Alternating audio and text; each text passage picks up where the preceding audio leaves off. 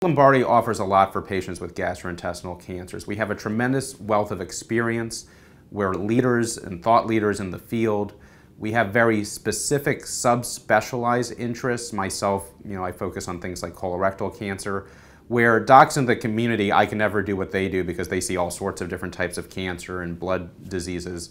But they see everything, and we are experts, and we are very specialized in what we do. And it's hard enough to keep up with GI cancers by themselves, let alone all cancers and blood disorders. So we help doing that by really staying up to date in the state of the art for the treatment of GI cancers. So it's really important for GI cancer patients to have their care at a large academic center, preferably an NCI designated cancer center. The care of GI patients is quite complex. Pancreatic cancer, esophageal cancer involve very difficult surgeries that are best done in the hands of a capable surgeon. There have been numerous studies that have shown that the outcomes are better and morbidity and mortality lower when patients have their surgeries at high volume centers. In addition, a center like Georgetown, we provide multidisciplinary care. And what that means is that we have the surgeon, a radiation oncologist, a medical oncologist like myself, working together to come up with a care plan for the patient. In addition, we have a tumor board discussion where we meet once a week to discuss difficult cases. And then we are collaborating on a weekly basis to make sure that we're giving the best care for our patients.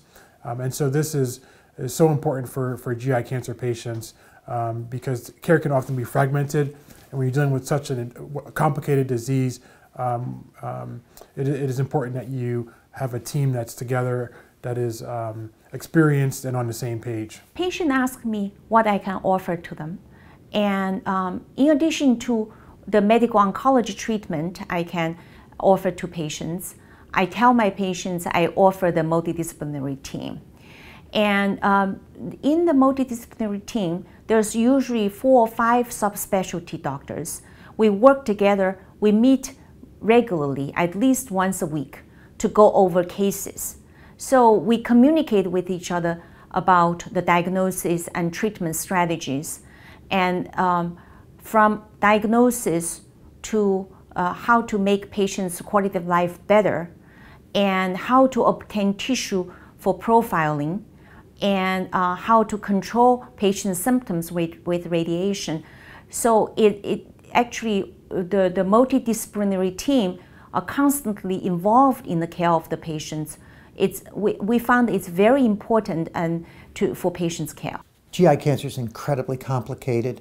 You need so many different kinds of team members, and the only place you're going to find that is at a comprehensive cancer center. The only place that has the bandwidth and the breadth and the depth in order to provide you expertise from all of the different angles for your cancer is at a comprehensive cancer center.